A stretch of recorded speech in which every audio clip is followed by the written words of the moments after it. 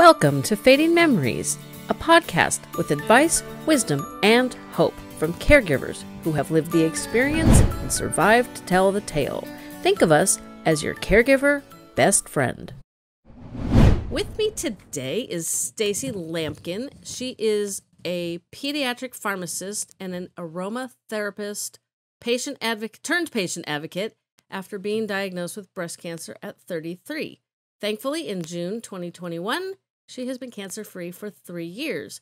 Stacie has joined me today to talk about how we can become better healthcare advocates for ourselves and our loved ones. So thanks for joining me, Stacie. Thank you so much for having me. I'm excited to have this conversation. Well, I think it's super important, and as we were speaking offline before I hit record, I kind of struggle a little bit with being an advocate because I don't want to be a problem child, and I know that rattling cages and getting all upset and angry doesn't generally help. But before we dive into all that stuff, why don't you tell us about yourself and your background and how all of this stuff came to be?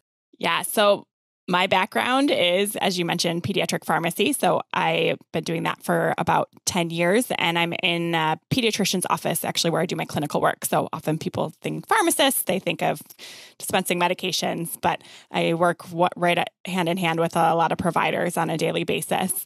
And then, as you mentioned in the introduction, at 33, I got cancer.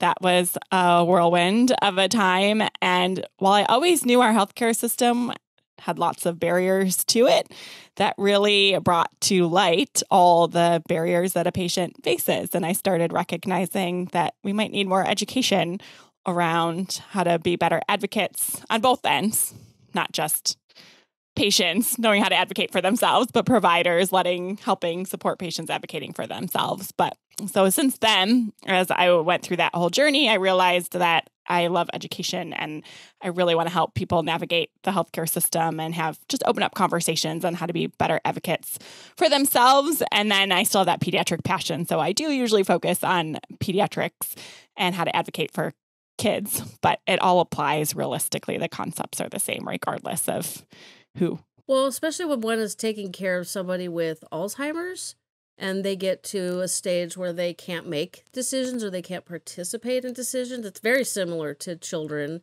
And I don't say that as a derogatory thing. It's just a fact.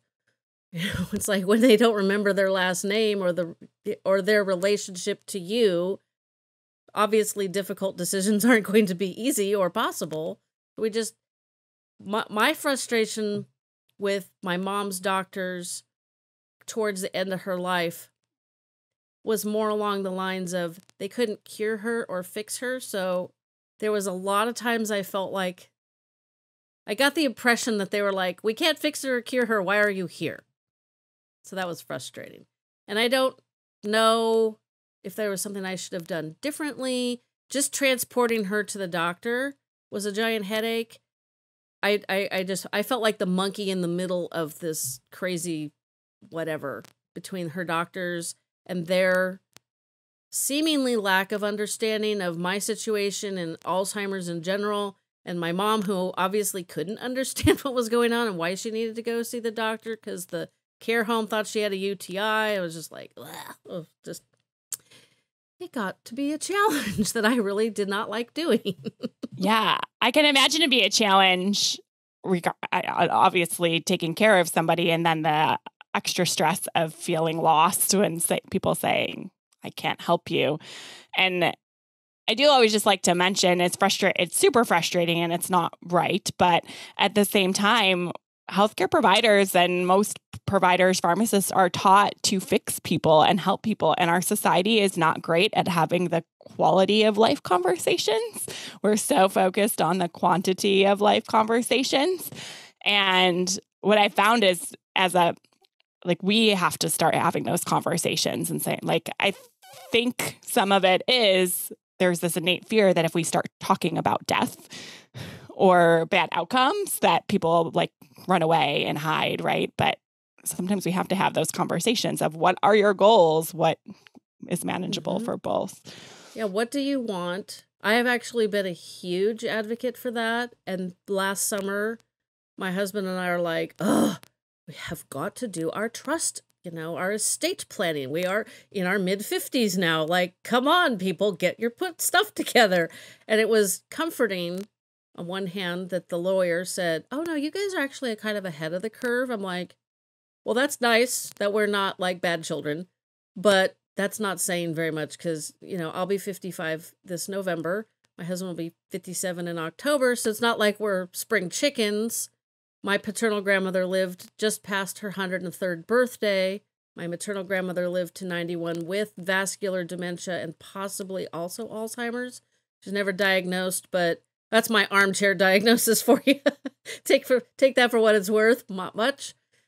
So, unless I get hit by a bus riding my bike, God forbid, I expect to live to be, I figure like I got another 40, 45 years, which is a really long time. There are days that sounds exhausting. But, the only time the estate planning and the end of life conversations got challenging was when the attorney said, okay, you want all of your, your estate and your assets to go to your daughter. Logical. We only have one child. What happens if she dies first? And I remember looking at him going, excuse me? That's a terrible question. And he laughed. And I'm like, ugh, I have to think about that? And he goes, yeah, but you don't have to answer it right now. And she is engaged. The wedding is actually being planned finally. Yay. Thanks for COVID screwing that all up. And, he's one of 5. He's the youngest of 5. And they grew up quite poor. And, at first there's like this almost not such a nice thought process of, well, if she goes first and we give him all of our stuff, then you start thinking of all this negative nonsense that, we just shouldn't even think about when we're talking about people that we care about. I think that the attorney came back with some of the documents we had to sign, and he's like, so have you decided what happens in this scenario? And I'm like, we'll be dead. We won't care. Just give it all to him. And, it's like, really, it wasn't that big a decision. Like, he's been in our family for 9 years, almost. By the time this comes out, it'll be 9 years. They are getting married. I'm like, do I care? No. Like, if he's going to go gamble it away, not likely. Does he help his parents? Okay, that wouldn't hurt my feelings. Like, I'm not going to care. I'll be gone. Fine. Mm-hmm. Decision done. That was the hardest part of that conversation. And once you just sort of get past all of the overthinking and negative thoughts on other people's decisions or possible decisions, it's really not that big a deal. So I've been sharing that story a lot because we talked about it. I'm still kicking. So fairly. Yeah, I think it's important to talk about. And then even with healthcare and kids, we should be having these conversations. Like, do you have decisions, right? As if something happens to me or something happens to anybody, like, do you have a decision plan in place to advocate for that person? Do they know your wishes? Do they know your plans? And some of that actually has to go through lawyers, depending on the phase of how their age, right? So in adults, when we're talking about caregivers, I think people don't realize the difference between a healthcare proxy, who's a HIPAA share of information, and an emergency contact. And I think when we're dealing with people with dementia or might not be able to answer for themselves and make decisions, like, is all of that in place? Yes, thankfully we've done that because obviously having gone through what I've been through for 20 years with my mom and my grandmother and my great-grandmother, although she died before I was born, so I didn't, quote, deal with that. I just heard stories. The whole Alzheimer's conversation came up, and I do have a past episode on an Alzheimer's living will that is even more detailed. And if you want to look at it in a negative way, it talks about things like, feeding tubes, and, it basically helps ensure if you cannot make decisions for yourself that you have laid out what your quality of life expectations are in context of having Alzheimer's or some other neurodegenerative disease. Oh, I said that right this morning. It's early. It's crazy. But yeah, it's a lot to think about, but once you do it, it's like, oh, done. It's like I've checked that off. I'm sure the attorney will come back at some time and say, probably time to check in and make sure this is updated and we're all in the same Rotary Club together, so that shouldn't be too hard. It's one of those things, put a reminder in your phone for 5 years from now. Update trust document. Yeah, that's great. And I was assigned power of attorney for my mom's health care in my parents' trust. So that was a blessing because I know lots of people don't have that, and it's a nightmare. So that's going to take us, now that we've digressed a little bit, it's going to take us back into healthcare advocacy. First off, get your estate documents situated. Help your parents get them situated. Even though it's not a fun conversation, but once you do it, it's over. It's not like you have to keep having this conversation 100 times. I think I would explain to my parents, if they were both still around and under different circumstances, obviously, knowing what I know now, I would tell them, look, I want to make sure that I'm doing what you want. I want to make sure that your quality of life is what as best we can make it. And so I have been informed that these are the things I need to do. So let's get them done. Easier said than done. Some people don't cooperate. It's a challenge. So hopefully you don't have to go to court to get those rights granted to you to be a healthcare advocate for your family members. But if you do, well, there's people out there that can help with that. Yes. I'm not a lawyer, but I think I'm glad we mentioned it because I think that's important that people don't realize that as a caregiver, there's legal, to be a decision maker, there's legal processes and paperwork to go through. Now, if you want to talk about healthcare and help advocate and help the person make a decision, but they ultimately are the one making a decision, there's still actually paperwork that you have to fill out, just not as extensive that way. Like you have to make sure you're listed as somebody that can be a HIPAA contact and can actually share that information, not just assume that if you're a daughter or brother or a sibling or some way related that you could just call the doctor's office and have a conversation. Yeah, they're always asking if they can leave a message with detailed information on your voicemail. It's like, yes, it's my cell phone. I'm the only one that listens to it. It's fine. Yes, my husband could listen to it. It's fine. It's like, I guess we should make sure that he's listed as my... I'll have to see. I'm always learning. So now you got to things. double check. So I recently was helping my dad just go through some things and he wasn't feeling well. And he's like, can you just call the insurance? I'm like, well, you have to call the insurance and then pass the phone to me because I wasn't listed as a HIPAA contact. So as we went through the providers, he's like, at this point, I don't care. So at least you can, if like I had to call and ask the doctor a question, I was listed, but it's, you have to like go sign paperwork and you might not think about, right. Usually I automatically put my spouse, but people may not, right. You may not think to even do it because you're like, I don't feel like filling this out later. And then I think he is, but I'm going to double check just because, who knows what could happen. I mean, literally 5.5 years ago, I flew off my bike and crash landed onto the pavement and knocked myself out. And thankfully I was with my friends. They used my phone to call my husband. Obviously I'm still here and kicking. My brain is fine. I cracked my bike helmet all the way through. So there's a quick advocate for wearing a bike helmet. Drives me insane when I see families riding bikes and the kids all have helmets and the parents don't. It just makes me want to smack them and say, what, their brains are more important than yours? Like, what's wrong with you? Like, I know, it gives you ugly hair. It's nasty. They're not cute. It's I always wear a bike helmet.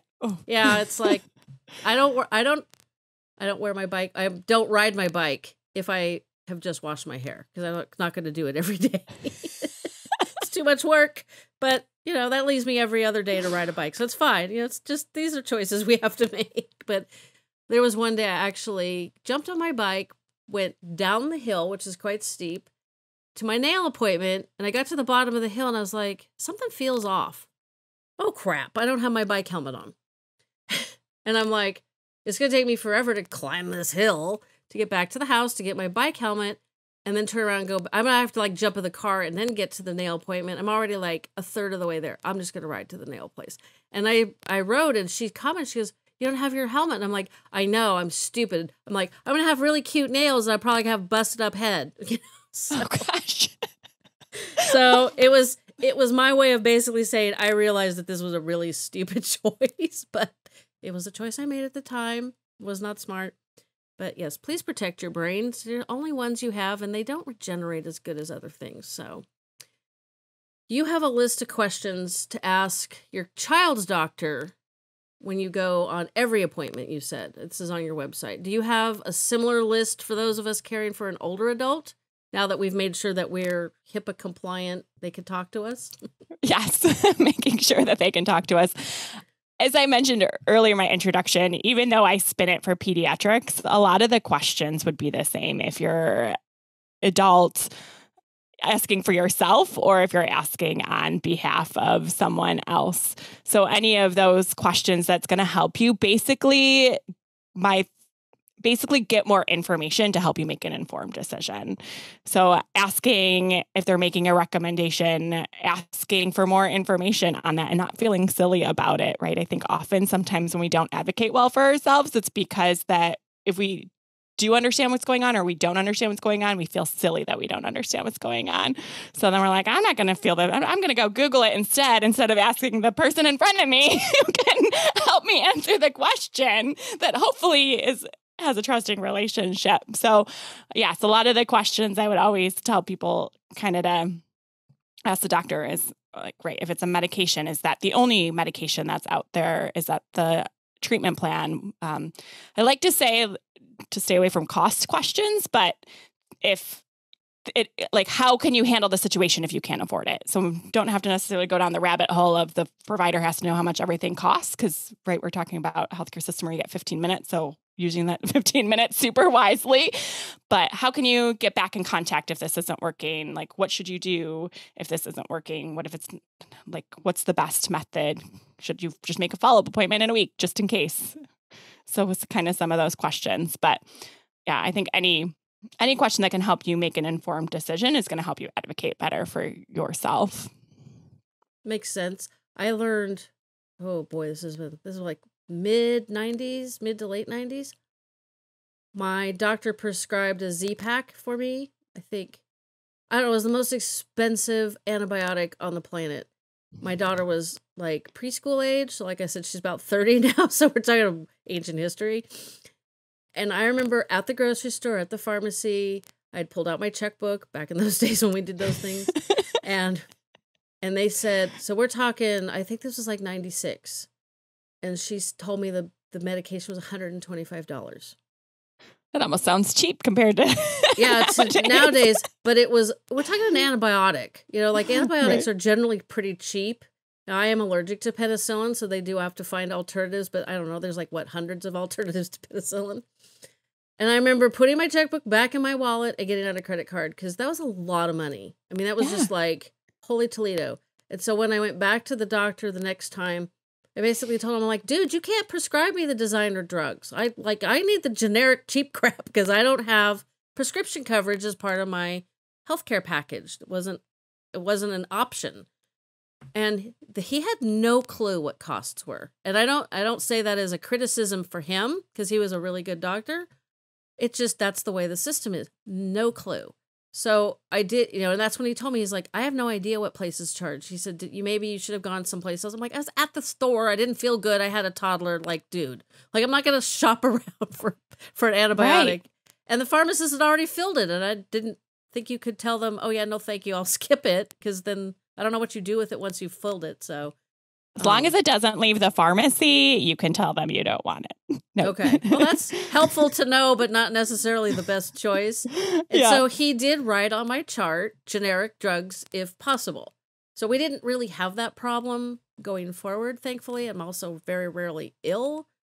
So, it worked out, but it was, I was young enough, it's probably still naive enough to go, what do you mean you don't know the cost of this stuff? You prescribed it.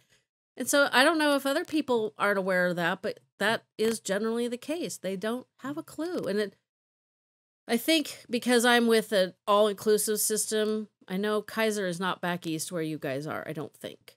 No, she's not. Yeah, okay. Was pretty sure of that, but I can't keep track of my own stuff half the time. They will tell you, like, I have been dealing with shingles for over 2 months now. And when I was not feeling great, and you have to sit there and wait for them to fill your prescription, socially distanced, wearing masks in this hallway, it's just like, bleh, I don't really want to deal with this. Can you just call it into the local drugstore that's literally a mile from my house? And the doctor said, yes, it can. but it will cost X, whereas if you do it through us, it'll cost less than X. I'm like, fine. It's not that big a dollar difference, but I'm super frugal, so I dealt with it. And Yeah. my husband's on blood thinners, and he just has them mailed to us. Mostly because it's one of those situations where, oh, I need to refill my blood thinners. Oh, better do that. Getting close. Ugh, I need to refill. Ah, crap. Now I got to rush over there. And now it's like a must do this minute kind of thing. So it took him a little while because their payment system is different than the health. It's like the whole system is such a mess. Yes.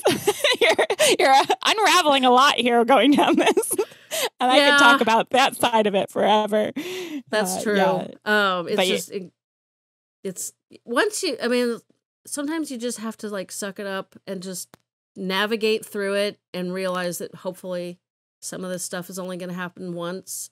And I told him, I'm like, you should just I'm like, we're not that far. We're like, 12-minute drive from the hospital, pharmacy, medical center. But it's one of those things like, the day that you're like about to run out is the day that you don't have time to go over there and deal with that. So I'm like, just have them mail it to us. That way you don't ever have to worry about it. And that took him he had an issue with the credit card. It's like, I give you a credit card to pay for my premium. Why is this different? Oh, gosh. It was just a joke. It was like, you just kind of like sit there and go, why is this so hard? Yeah, it's super hard. Yeah, that's why I wanted to talk to you because, I'm sure most people who are online like you and I are see people from other countries who are just like, what is wrong with your system down there? Like, we don't get it. Yeah. Medications definitely, since we're talking about them for a minute, are hard. And if you're not in an inclusive healthcare system, it's even worse. So the reason the providers don't know the price is because the insurance company gets to contract or make the decision of what they'll pay for or not pay for and change it anytime they feel like it. So one minute your medication's covered and the next minute it's not. So yeah, it's hard for providers to keep up on that. Would we love it? Would we love their system to tell us that? And do we think our systems that are electronic tell us way more information than they do? Yes, but they don't. So it is, frustrating. And it's hard to be a patient because of all that information. And you do have to really advocate for yourself and others and participate. Otherwise, you might end up with these massive, you probably could still end up with massive bills. So I don't want to say you won't end up with them, but you do have to ask those questions. If it is too expensive, at least know that you could call the provider and ask them if there's a cheaper option, that you have that option. You mean don't cry at the grocery store pharmacy because the bill is $125? Well, you could still do that too. Yeah, that wasn't very effective. It didn't fix the situation, but that's what I wanted to do. It was just. And sometimes you can ask at the pharmacy. Like sometimes the pharmacists do know. It's this unfortunate system that sometimes the actually insurance company will spit back something that says like, this would be a cheaper option. And sometimes the computer system doesn't. So you could still ask the pharmacist if they know. And if it is an insurance they see all the time, they might actually be used to what's covered and not covered. So that you could, while you're there, probably ask the pharmacist first. But once again, it's not a guaranteed. They might just say like, oh, I don't know. You got to call your insurance company. Which you could do too, actually, is call the insurance company if you wanted to try to navigate it yourself. Otherwise, what ends up happening is you call the provider, they send something else over, that might still be expensive, and you just keep going through that circle until you find something that works. This was I think this was back in the pre-electronic days, or it was in the early electronic days at best. Because like I said, it was in the mid-90s. So you had the paper, script. So it was easy to go back to the doctor, get the prescription, go back to the pharmacy. But now, if I don't know across the whole country, I'm in New York State, we have mandatory electronic prescribing. So if you do, I don't know if everybody does. I mean, we're the most populous state in the union. I think we do stuff first most of the time. But thankfully, I haven't had to deal with prescriptions much, even with my mom. Mostly her prescriptions were filled through an online pharmacy through the care home. So I didn't have to deal with those at all. I had to remember to ask the care staff, could you please print out the medication she's on? Because I never remembered. Whenever we'd go to the doctor, that was my biggest challenge beyond getting her and dealing with the doctors, remembering to ask. I'm I never understood why they would ask me what medication she's on. I'm whatever you put her on. That was always my desired response. Yeah. But, I got good at letting them know, Mom has a doctor's appointment on X date. I'll pick her up at this time. Can you please remember to help me remember to print out the medication list to take to the doctor in case they ask.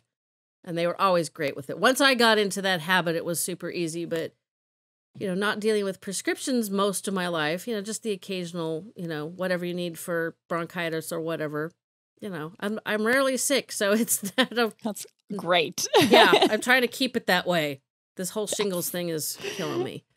It's after a year plus with with all this COVID going on, and I've worked from home for 16 years.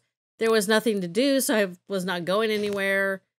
And they are just starting to open stuff up, and I get sick. And where the shingles affected me, it felt like it hurt to breathe, but it didn't. It was weird. And it was hard to describe. And I'm pretty descriptive, but the doctor insisted I take a COVID test. And I said, I will do that just in case, because this Delta variant thing is like going crazy. I said, but I'm going to tell you now, if I've got COVID, this town's getting nuked because I don't go anywhere. I'm vaccinated and I don't go anywhere. So I don't know how I would get COVID if that's the case. And I was beyond 100% convinced that it was impossible. So I'm like, well, I know how the universe works with me. So I better just do it. And it was negative. And that delayed getting the shingles vaccine, which is coming. They've ordered it for me. I'm still waiting for my system to clear up so I could take it. It took a while to get the diagnosis, which has just been lovely. So I'm mad that my body attacked itself. It's yeah. Dang it, could I have gotten something from somebody in the grocery store or something? It's crazy. But yeah, it's the weirdest thing. And they were really good when I said, well, I'd like to discuss the shingles vaccine with you later this year. And next thing I know, I got a message from the healthcare system that it had been ordered. And I'm like, and it said specifically to take it when it was all cleared up. And it's still not all cleared up. So it's okay, I guess I'm going to postpone that appointment. But that leads me into learning how to advocate for yourself and your loved one, which is the whole point of this conversation, although we keep going around in a circle around that, which is very typical of me. I have learned, and I don't know if it's a good thing or a bad thing, not to, I'm sure, and I don't know how much you deal directly with patients, but I can only imagine what dealing with people who don't feel good, who are whining and belly aching must be like. By the end of the day, I am sure there are people you guys would like to punch. I won't answer that question. She is taking the fifth. Got it. So I remember once, I don't remember what it was. I had some seasonal something or other that it was yucky. It was nasty. I mean, this was pre-COVID. This was many years ago. It was so bad when you went to the doctor's office, they were like, you're coughing, put this mask on. And I've never been to the doctor and had them do that. In the old days when my daughter was little, they'd be like, oh, your child is sick, go wait in the car, which I always hated. I always thought the healthy kids should wait in the car, but mostly because the car was it was either hot or cold. It was never comfortable. But nobody asked my opinion, so we just did what we were instructed. So I have had this situation where they're like, well, how are you doing today? Well, I'm okay. No, actually, I'm not. I'm at the doctor's office. I don't want to whine and complain because I really don't want you guys to want to punch me because I really am a nice person. And sometimes I feel like we're trained just in general politeness to not complain, not to be like, oh my gosh, this shingles rash is just going on and on, because I'm not sure that's even helpful. So how do we indicate that we feel horrible in a I don't even know if this is possible, in a positive, constructive way? There we go. Yeah, I think that constructive is probably that keyword there, because I don't expect people to be positive when you're having hard conversations and their kids aren't feeling well, or you're not feeling well, or somebody you're with isn't feeling well. But I think the being succinct and knowing kind of what's going on, and being honest, right? So for some reason, we're also trained to tell, because doctors are authority figures, to tell them what we think they want to hear. And I think then you're telling them what you think is going on with yourself and what you think they want to hear. And what medications you may or may not be taking because you don't want to lie that you weren't taking the medications because you don't want to get in trouble. Like, so there's kind of all that. So when they're asking like, what is going on, to try to be as factual as possible. And once again, when we think that unfortunately only often have 15 minutes, try not to tell your whole story of it took me, if it was really important to the event, to say like you fell off the ladder, then say you fell off the ladder. But you don't have to say like, I fell off the ladder because I was doing the shingles and then I did this and then went downstairs and back upstairs and I put the bucket on the wrong rung. So that's why I fell off. Like, so if we can try to like say what's going on so that help the provider not have to filter through, right, all that information. And I don't want to say you can't tell stories and we don't want to connect with you, right? Like you have to build that trust relationship and get to know people for sure. But kind of saying what's really going on? Like, does it hurt? Like if it hurts, say it hurts. Don't downplay it at all. And you don't have to, I think you could be factual and still be polite, right? And I think the politeness more comes with the, hi, how are you? Well, I'm not okay today, but thank you for asking, right? The thank you for asking is the polite piece. Like, thanks, I'm here. I'm not doing great. So I think we sometimes mix like, right, the positive and polite together, and you don't necessarily have to be positive, but kind of asking their questions. And then the other along those lines, in addition, another thing that kind of popped into my mind is when we want to ask the provider about like their opinion on something that we looked ahead of time, right? Because we all look ahead of time of like what could be going on. And I know that can cause conflict when you're like, oh, but Google said, and I'm saying Google, I not other, everyone doesn't just use Google, like just there's more to Google than Google, but that's where I think some of the frustration comes in, and asking that question of, I read about this, can you provide me like your professional opinion, versus saying like, are you sure you're like, instead of asking them what they recommend and then not liking their recommendation and then saying, oh, but I read this online. So like that, it's that stuff that honestly I say gets probably the most frustrating if I'm looking at it as me as a provider.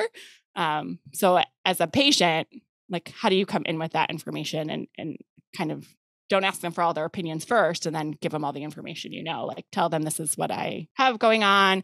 I know you don't like it when you could even throw those things in there. I know you don't like it when we look stuff up, but I did. So what is your professional opinion on this?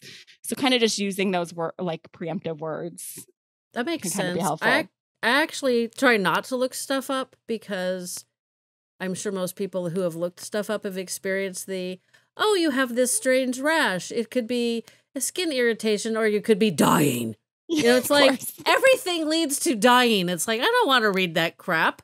Part of my struggle with getting diagnosed with the shingles is that we did everything on the phone.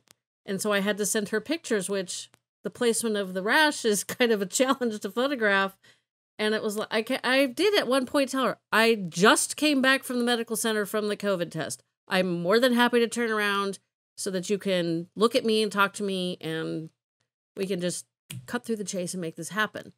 But that wasn't an option. I did get assigned to her, which is probably frustrating for her because there were no general physicians in my area. I think I mentioned this earlier, that were taking new patients. And when I went in, like as an emergency appointment for this weird issue that I get with my ears from wearing my AirPods too often, the doctor said, oh, well, you've talked to so-and-so online. Did you like her? I'm like, well, she did a pretty good job diagnosing this ear thing, in a telehealth call, which I was pretty impressed with because you can't look in somebody's ears and you do a pretty good job diagnosing.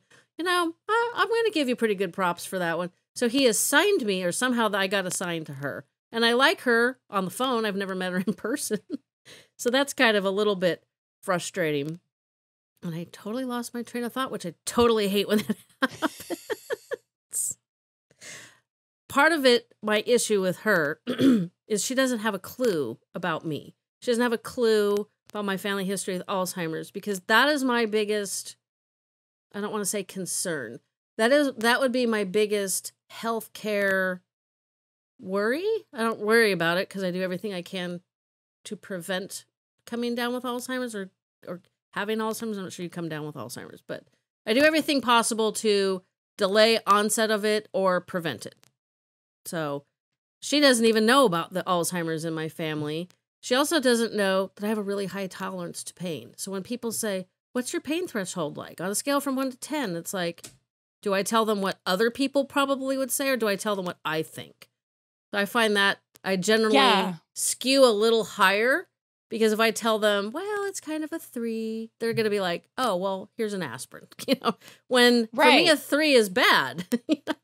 And I think building that trust is huge. And if you don't have that, or providers left, or you're finding a new provider, or even if you've been with a provider forever and you haven't built that relationship, I think it's okay to keep reminding them.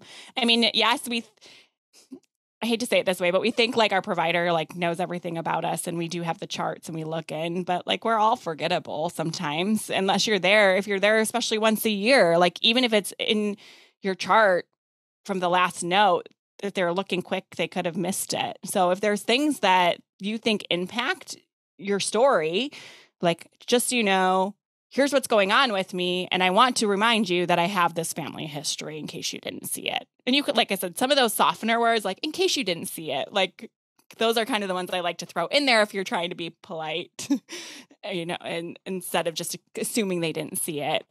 So kind of anything that I say is, impacts you that you might not think the provider always realizes. And same thing with the pain threshold would be completely, I just want to tell you, my pain threshold is usually low. I think it's a 3, but probably compared to somebody else that it's probably a 5. So how do you want to take that? So let them kind of interpret it, but kind of give them both options and see what they do with the information.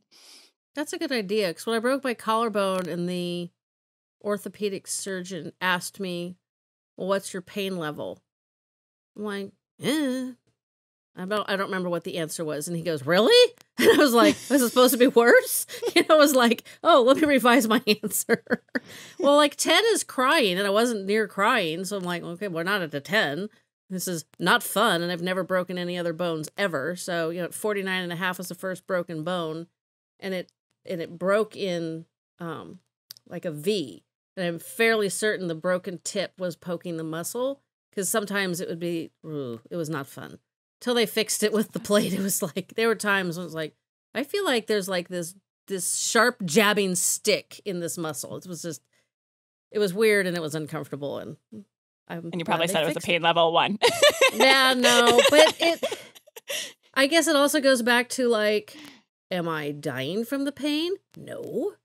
Do I want to die from this pain? No. Okay. So I just kept dialing it back, and I kind of learned through that experience that dialing it back isn't necessarily smart, but I also learned that narcotic pain relievers are not fun. So and the other with pain, because we're talking about it too, is yes, they ask you scale 1 to 10. And if you're getting a nurse, or it's a history question, you might just answer. But if you're having the conversation, as you talked about with your shingles, if it's impacting your quality of life, add that in there. You don't, like I said, don't have a 15-minute story about it, but just saying I can't do my activities of daily living, shower right now, because yes, it doesn't hurt.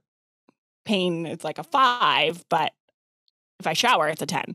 Yeah. So you could kind of add a little bit more context to, even when they ask these kind of which you might want to answer just quickly, factually, because it's so pinpointed.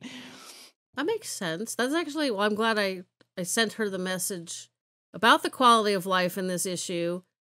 And it's hard, because it's I know she's super busy because she wasn't taking new patients, and she got me stuck into her roster.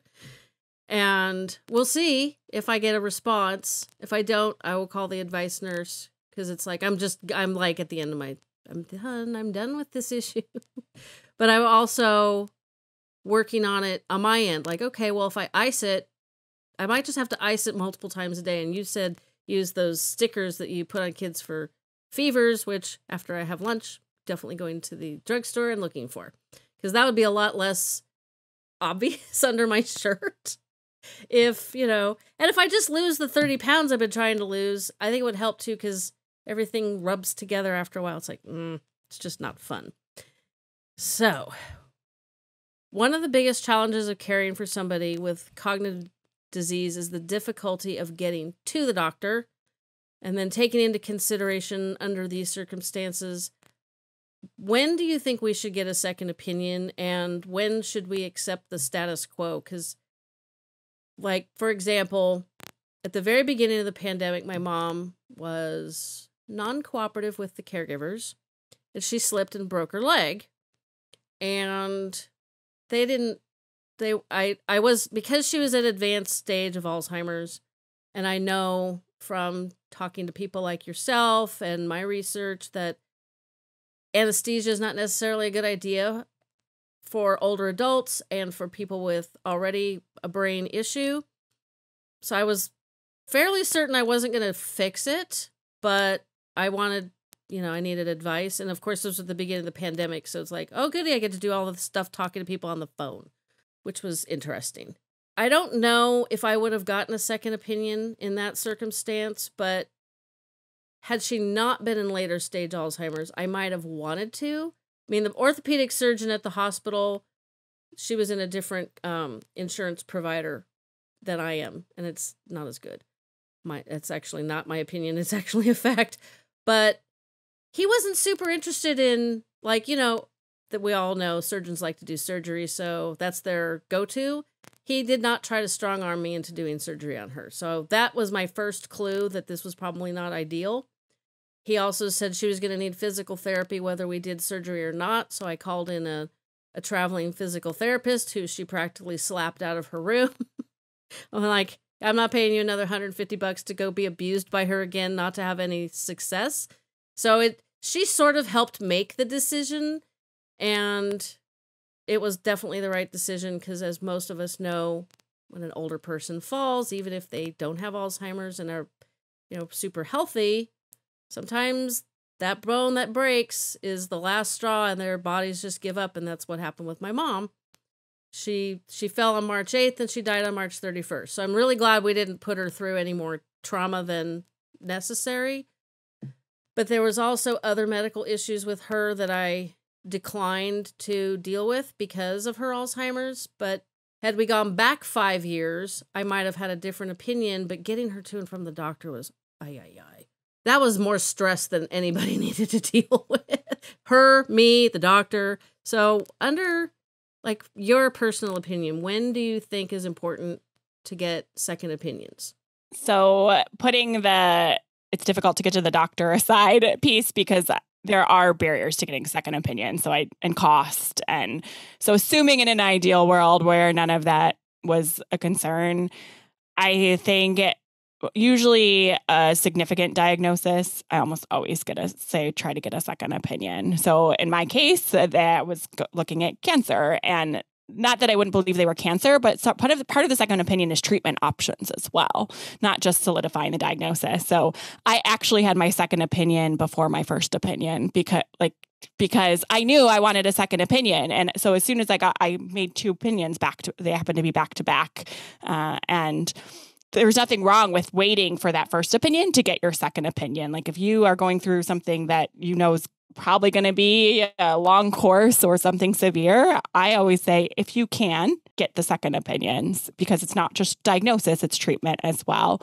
And then the other kind of red flags to get second opinions would be if something doesn't sound or feel right to you. If something just feels off with what you're told, get the second opinion.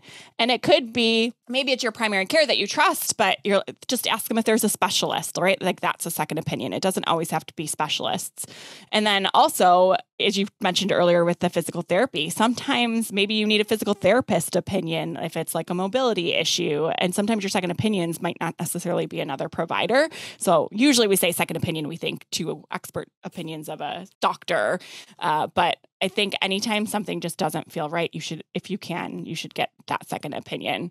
And then the other kind of way around it, is if you can't access another provider. So the hard parts are if you're in a hospital, but you still might be able to they're not going to get another just physician off the floor, but you might be able to still ask, is there a specialist? In that case, is there a hospice? Is there somebody else who could get another opinion? And also, once again, we were talking about earlier about how do you word it? You don't want to offend the doctor and be I don't trust you. Can I just have a second opinion?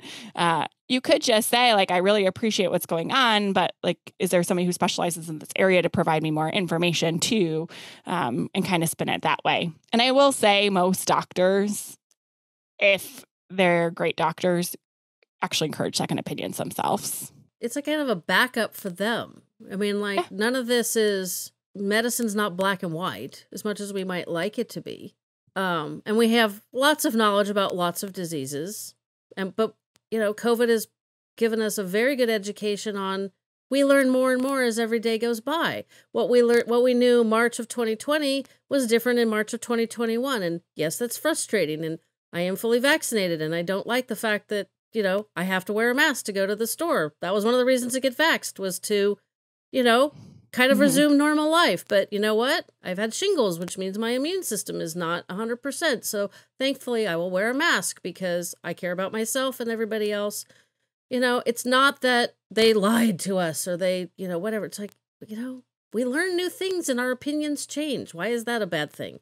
So that's how I would approach asking for a second opinion. And for myself personally, I like to know the why. I mean, I need to know details. Like, if I can't have a second round of antiviral, why? Explain it to me. Oh, that's why. Okay, that makes sense. Thank you. I will not harass you anymore about that. It's like, you want to get me off your back? Answer the why question, which is why I'm terrible at math. There's no and sometimes, why. Too, providers know that we get passed around a lot as patients. And once again, like, it's all sometimes in our own heads, but if they're continually told like, oh, stop passing me around, then they might not give you a second opinion, not because they don't want to, because they might have just had 10 patients in a row that were like annoyed that they offered up a second opinion. So I think always, right, your day plays into your day, and healthcare providers are still people, and they still, like you said, kind of see patterns and don't do stuff or do stuff depending on their timing. So I don't think it's ever bad to ask those whys. And if they say, oh, I'm not sure, be like, oh, do you know anybody who I know you're limited in your time. Like, do you know anybody who I could get a second opinion with? And, or do you have somebody that you could network to that could answer the why? And then you can get back to me too. That's always, we actually do a lot of behind the scenes talking. Like, you'd be surprised in an office, if there's more than one provider, they might actually be talking to another provider. It makes sense. And I really appreciate that you are giving people ways of asking the tougher questions and wording things so that we are not the patients that you want to punch at the end of the day. I don't want to see in the chart, this person's a pain in the poop. Yeah. And I think it's hard on both ends because, like you said, you don't feel well. And some patients are like, well, I shouldn't be the one that has to be nice. I don't feel well. And I think, right, providers, we know we went and you're going to get sick patients and people that are crabby, and you'd probably be crabby if you're in the same situation. So we need to fix both ends. So I also don't want it to sound, I hope it's not sounding like, hey, patient, you have to be perfect, because I think providers need to also be just as great as kind of opening up conversations. But no, I'm not getting the sense that we need to take more effort. It's, I think for myself, and I hope the listeners are feeling the same thing, is it's like, how do you ask these questions? Or how do you say, wow, I'm really confused on this. Is there somebody that can help clear things up for me? Or can you ask somebody else and get back to me? Like, the things that you've suggested are just, I swear I'm going to have to make a transcript of just the talking points for the provider, because I think they've been really great. And, it's hard because you want to be polite and you want to be a responsible, respectful person, but you feel like crap and you're confused. And, in your case, you had cancer. And in my case, I was dealing with a mom who had Alzheimer's and had no clue what was going on. Why is she here? Why are we doing this to her? It was just like, it was just easier to just you just want to put your hands over your face and go, no, it's not happening. I'm not dealing with it, which obviously is not ideal. So I have one last question.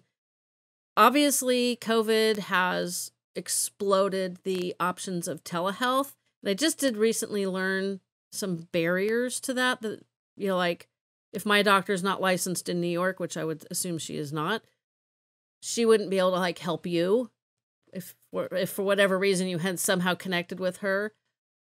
I personally love telehealth appointments because I really don't like to have to go sit in the waiting room and all that nonsense. I hate all that crap. But I realize I have a geriatrician that talks regularly on the podcast, and she is a huge advocate for basically, and I apologize if anybody's a little shy. She wants to strip you down to your briefs, and she wants to see your whole body, because she's had cases where things have been missed because they basically don't undress their patients enough, which that sounds really kinky. But I mean, you'd have to read her. She's huge on Instagram. It's Dr. Elena Mucci. You guys can find her if you go to my links on Instagram. You also know she's been on the show a lot. When, in your opinion, should we say, I have to suck it up and actually just go to the doctor's office? And when is it maybe okay to just say, the next available appointment I could get is actually a telehealth one, even though I have no idea how they're going to diagnose this weird stuff going on with my ears. I don't know, am I going to put my ear up against the webcam? I don't know what's going to go on there. And that's what my situation was this past March. It was like, it was a Friday. It was in between Zoom calls with senators. And it was like, I either have to do a telehealth call or wait. And it was super annoying. They were really itchy, and it was just like, I'm over this. So when do you think we should suck it up, and when do you think a telehealth appointment might be sufficient? I love telehealth too, and I think that it is expanding just the way we practice medicine. And access is a huge barrier, like especially with COVID times. Like you can't even get, as you mentioned, into the doctor. And I think that if you aren't feeling well, any appointment you can get, because then if the doctor sees you and they're like, I need to see you in person, behind the scenes, they might find an appointment for you that wasn't available before, right? So if you're just making an appointment and you're talking to the scheduler, they don't know what's urgent, what's not urgent. So I think any appointment you can get. Most insurances don't restrict that you'd have to wait a week to see another appointment. Like there are lots of insurance barriers and lots of rules. So don't quote me on if your insurance tries to charge you twice now. Like you'd have to probably pay your copay. But so I would say get the appointment now that telehealth is available. If that's the appointment you can get, even if it's a rash, that's what the healthcare system did. And if the doctors keep seeing people that show up with telehealth on rashes, then they need to make sure that there's more appointments available for rashes that they want to see in person. So obviously, once again, if you don't have the financial gain, if it's like a $500 copay just to see the doctor, that might not be the most feasible option. And if it is something physical, then you might maybe want to wait the extra couple weeks, or call the office, like call the triage nurse or advice nurse, or they all have different names depending on the office, instead of just calling the schedule, or maybe ask the nurse for advice too, because sometimes they can get you in. But if the only way to see somebody is the telehealth, I say go for the telehealth. And then if the provider needs to see you in person, then that's kind of their responsibility to help get you there in person. So you think it's their decision that we should rely on to be in person versus whatever's available? Yes. Honestly, okay. Yes. Yeah. In terms of, obviously, if they've never seen you before, then for that That's been issue, my case. yeah, like if they've never seen you before for that issue, I mean, what else are you going to do? Like you said, you're not going to wait 3 months for something that's bothering you. Now, if you have appointments back to back, like say they have an appointment at 8:15 at telehealth and 8:15 in person, like same date, same name and time, and you're like, I don't feel like going to the doctor, but they probably need to look in my ear. I think we all know, like you should probably, if you can, fit in the appointment, fit in the in-person appointment. But if it's more of I'm not going to be able to see the doctor or talk to anybody for 3 months, get in there and see the provider, and then they can try to push things along if it's important, if that makes sense. Like, I don't want to say always choose telehealth but if it's I need to see the doctor. I agree that I think the who you were just mentioning, like, yes, oftentimes there's physical symptoms you might not realize you have, that if you can't see your back and you live by yourself, the doctor might be like, true. Oh, did you not realize that rash all over you? Yeah, it's like, holy moly. Well, yeah, that was how I was diagnosed with shingles, was after I talked to the doctor on the phone. Let's see, I talked to her via messaging, the in-health messaging system. And then she said, I think you need a COVID test, which was like, are you kidding me?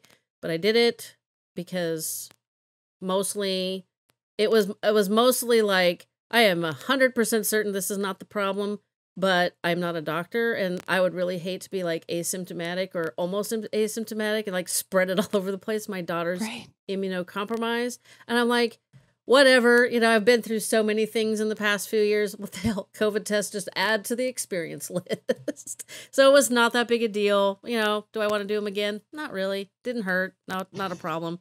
And then as I was coming home, she called me, which was good because I technically had an appointment with her, but it was a phone call appointment, but it said it was in person, and I was really super confused. So I would have ended up back at the medical center like 2 hours later. But then I talked to her in the car as I was driving home from the medical center. And then she asked me if I had a rash, and I said, hang on a second, I got to pull into the garage because I can't look at myself while I'm driving. And she's like, oh, you could call me back. And I said, no, hang on a second. I'm like, 2 houses, 1 house. Okay, wait, now I'm in the garage. I'm like, now the Wi-Fi will pick up the phone call. Okay, we're good. Okay, now I can turn off the car. It was like this weird, it was like less than a minute that she had to like wait for the technology to allow me to examine my own self. But then she had me send more photographs via the messaging app.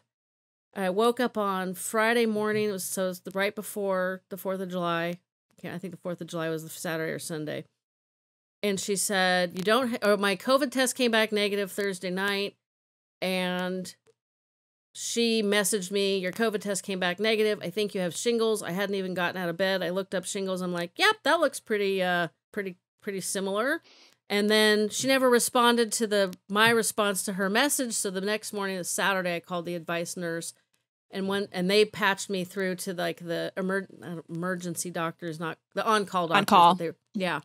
And they said, I said, the rash is getting worse. And they're like, can you send more pictures? I'm like, yes, I can. So I'm literally using my cell phone, taking the picture, and the phone rings and it's the doctor. I'm like, oh, I was just sending more pictures. She's like, I don't need to see them. You've got shingles. And I'm like, are you sure?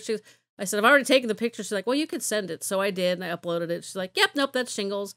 I'm like, this is the weirdest thing. Like, nobody's ever, like, touched me, looked at me. I was appreciative that I didn't have to leave because I didn't feel good, but it was just the weirdest. Having not had telehealth ever in my life until this year was just it was very unusual. And I really, really wish we could have done it with my mom. So I'm hoping going forward that there are more options for like an in-home urine test, like collection, not the test, because my mom likely had an ovarian tumor, but the gynecological oncologist, that is a real big mouthful, they wanted me to come into the office to talk to them. I'm like, no, you can talk to me on the phone. My mom there has insurance God can't get, so you can like bill her insurance, I don't care, but I'm not driving to your office to talk to you about this. So I never got it diagnosed, but she would end up with blood in her urine often enough that the care staff would freak out. And I would rush her over to the doctor, and collecting a urine sample from a woman who doesn't understand what's going on, not fun. And I always had to remind the doctor's office, this is my huge frustration with doctor's office. It's like, no, she can't pee in a cup. Last time we were here, you did the little hat thingy in the toilet. Why do I have to remind you people of this? Why is this not in her chart? Like, why is there not a big red sticker on the front of her chart that says advanced Alzheimer's?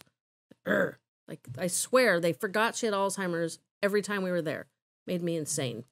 So I would have loved to have been able to go collect urine and take it to the doctor's office. I just did a colorectal test, that they mail you I feel very bad for the mailman. What you're sending back is not fun. But, it's like so much easier, when they need specific bodily fluids to collect them when it's convenient and not have to try to do it under pressure. The right term. I'm trying to keep this not gross in case people are eating. But I would have loved it. Like, they barely needed to see her. They just basically needed to test her urine. So I'm really hoping we move forward with more at-home collection of samples. Mm-hmm. I don't know. I think as patients, we are going to start requesting that more, and there's usefulness to it. And like you said, even the telehealth. I did a lot of my cancer care an hour and a half away, and some of it here and where I'm from. But so yeah, now that I can do telehealth for some of my follow-up appointments with my surgeon, my oncologist is here, so I like to see him in person. But for the surgeon who's just kind of doing a quick check, I'm like, well, I just saw my oncologist. He just did a physical exam. Like, this is nice. I could just do a telehealth check-in and not drive the hour and a half and take a half day off of work. And so I think as we start seeing the benefits on both sides. And even with the home collection stuff, I think people are going to start realizing how it's helpful. And it's going to take time, though, right? It takes, 7 years for things to change, like culture shifts to change. So it's not going to happen overnight. But I think if anything good about the pandemic came through, I think the telehealth is a huge one. I appreciate that the pandemic did drop kick expedience on some changes. Because, at 55, thereabouts, I would prefer to live the next 45 years of my life, 50 years of my life. With some of these newer changes that I hope are coming, I in my more negative moments, it's like, none of this stuff's going to change fast enough for my husband and I. I see it coming, but I don't see it coming fast enough, and it's frustrating, but you never know. I guess maybe we should advocate for, hey, and I do remember asking once if I could collect mom's urine, and I forgot why they told me no, which they probably wouldn't tell me no now. She was such a pain in the butt to deal with. It would have been better for everybody involved if they had just said, okay, here's what you need to do to make sure that it's a clean, specimen, and you're going to have to collect it and rush it over here, which was fine. And the other, too, and an advocacy tip for things like that, as you were saying, how frustrating it is. Like when you're on the phone, you could remind them every time. Like once again, you think they might even have that in the chart, a big red flag. And it's called like alert fatigue, and people are just like, okay, and like don't necessarily always read all the alerts. So on the phone, like remind them. And then the other, if it was like frustrating and the whole office was like, this is frustrating, ask the provider to put in like a note to say like, no, this person can do it at home. And then when you call and they're like, no, you have to come in, but be like, can you look at the note from August 30th that said the doctor approved, like, I don't have to come in for this. Why do I all of a sudden, like, and have them kind of write out the steps they're supposed to tell you, or like kind of, so you can kind of ask some of those. It doesn't always work. They might say no, but like if you can get them to document and ask, like, know the date though that it's documented in the chart or around the time frame, because it's a pain in the butt to look through charts. Honestly, it's like an unorganized like drive. Like if you have all your documents unorganized and they're all in 18, 15 different folders, like patient charts actually aren't very neatly organized on our end. I think that actually is beneficial to know, because you'd think that they would be, because you'd think they'd have to be. But it's hard to organize stuff because you never know where something really, like today it fits well in this folder, but tomorrow it might fit better in that folder. And it's like, I'm a super organized person. And every so often, like quarterly, I go through my Dropbox folders and it's like, I haven't opened that one for a while. And then I move them around, and then I can't find stuff because I moved them around. Exactly. Yeah. Yeah. So the easiest way to search for stuff, at least in the computer system I use at work, is by date. Like you can find it, but we don't have one electronic system or one health network. So if I have two different doctors, right, run two different platforms. So so we can, I know we're wrapping up, so I won't go too far into that, but I think it's helpful to know at least that, like, if you can figure out, kind of try to keep track of your own records a little bit, and in terms of knowing that it's easy to get frustrated and be like, oh, it's in my record. But if you know that it comes up consistently, just remind them where it is in your record. So then you can be like, remember, like the MRI that I did that like 3 months ago. Should be this state if you want to try to look in your chart, just to try to help each other out. Well, it does take two to get it all handled.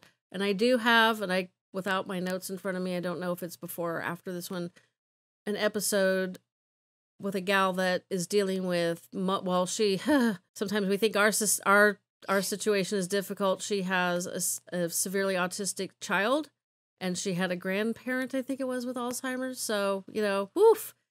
I don't even want to think about that scenario, but she created basically these different binders to help navigate the educational system, which obviously with Alzheimer's we don't need to do, but also the medical profession and keeping track of things. So you can there are items to purchase and apps and all kinds of stuff to help keep track of your own information, which I personally think is a smart thing to do, just for safekeeping, because Lord knows what could happen, Yeah. Like currently New Orleans has no power, and if you need your medical records, you might be or in a doctor trouble. Closes, like if a doctor's office closes down, they should pass those records on, but actually, like, federal law doesn't say they have to keep your medical records for life. So, like, they could disappear if they were more than certain years old. I don't know all the timeframes off the top of my head. Same thing with medication lists. Like, the pharmacies only have to keep them for so many years. So if you're like, oh, my kid had an allergy and 10 years ago, can you look up what med they were on? No, likely not. It's probably gone. Yeah. It's like so 5 years ago might be gone too. Yeah, no, it's crazy. Well, this has been super fantastic. I so greatly appreciate all of the advice on how to talk to the providers, because I think some of us get angry and don't talk nicely, and other of us try to be very polite and not a problem child and talk to, we downplay what's going on. So I think you provided some really super terrific information, and I'm glad that you are 3 years cancer-free. Thank you. That's terrific. And this has been fantastic. Now I'm going to go look at my email and see if my doctor responded to me. Yes, hopefully they did. No, it's probably too early still in the day because it's just now noon. Pretty sure she hasn't responded, but well, look, you never know. It's been terrific. So if anybody has any questions, I've linked Stacie's website in the show notes. You can check out what she's doing. She does mostly focus on. Apparently I have something on the mind there. She does primarily focus on children, but I bet you she could probably help with some other questions if you really were nice to her. So thank you so much for this. Thank you. Fading Memories is also available wherever you get your favorite podcasts.